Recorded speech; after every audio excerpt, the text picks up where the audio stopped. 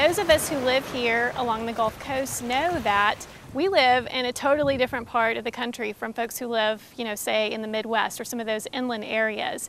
And there are lots of different hazards that we need to be aware of. You need to be aware of coastal storms that might come up, during the summer and fall months. We are subject to tornadoes just like folks in other parts of the country, but we also have like high wind events that are associated with hurricanes and tropical storms. Whether you're trying to protect from a tornado, a hurricane, or an afternoon thunderstorm, there's two good sayings: run from the water and hide from the wind.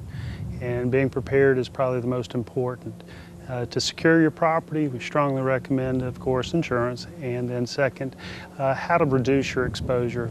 Number one is having a good roof over your head, making sure that it's well maintained and is to the highest possible standards.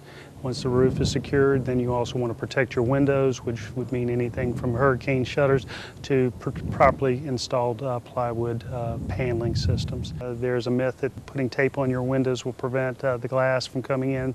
That is not the case. You're better off having a solid paneling system, either engineered shutter, but don't tape your windows. It is advisable that you remove any hazardous trees that could cause substantial structure and replace them with a species that is more tolerant to wind and less likely to cause damage to your home. We don't want to cut all the trees down because they do help slow the winds down.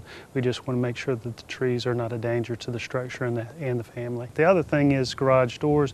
Don't open those up or your doors during a storm. The pressure can cause a chain reaction as well. It's very important that the consumer understand their coverages, their limitations, and the fact that there will be deductibles that apply. You can go to either smarthomeamerica.org or disastersafety.org.